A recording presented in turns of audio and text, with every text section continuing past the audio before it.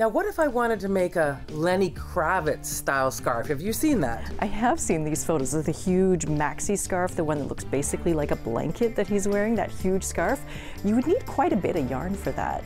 And looking at the photos of the scarf, I think that they're using a kind of a thicker yarn. It's a much more bulky, fluffy kind of yarn, so that way you can actually get more fabric faster. Otherwise, if you're using really tiny yarn, it's going to take a lot of stitches and a lot of time to knit that scarf. So if we were going to make a giant version of this, I imagine it might be like 3 times as many. Really? So maybe 6 skeins, maybe 8 skeins of yarn. And so if 4 of these is 1 pound, 8 skeins would be a 2-pound scarf. I started knitting back in grade 4. There was a book that I got that was like a mail away for free stuff book.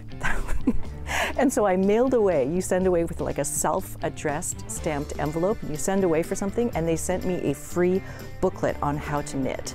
And it was like a black and white booklet with all these illustrations, and I just figured it out with, like, you know, my mom had leftover knitting needles, her friends gave me yarn, and I just practiced and learned just following those illustrations. Knitted blankets, we've woven blankets, and you just wear the blanket around you, and it's like a giant cocoon. It's really comforting.